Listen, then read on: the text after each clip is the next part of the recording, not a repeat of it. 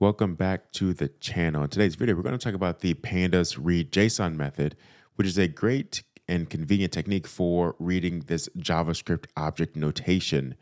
If you're unfamiliar with it, this is what that structure looks like. It is essentially a nested list of key value pairs.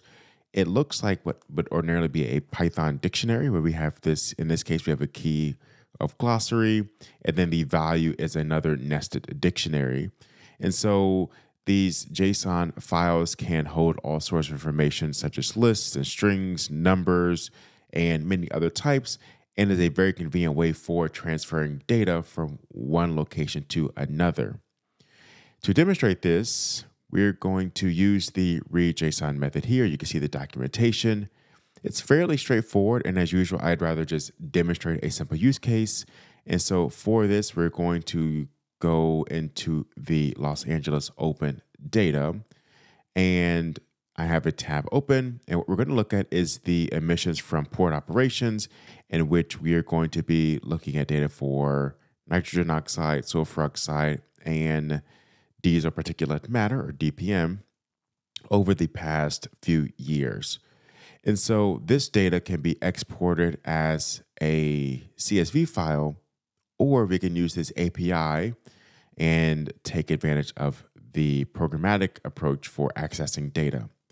Before I do that, here is what that data looks like. If we were to just access that API and then copy the URL there, you can see that the data is a list of what looks like small dictionaries. And so we can take advantage of this pretty easily using Python pandas. So in this, let's import pandas as PD, read JSON. Let's just copy in that endpoint.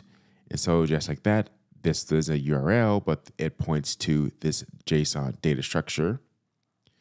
And let's save this as DF and preview the data frame. With that, you can see how easily we can access this data that was on the internet, and we can do this for many other data tables. There are these open data for many cities, many states, and even at the federal level.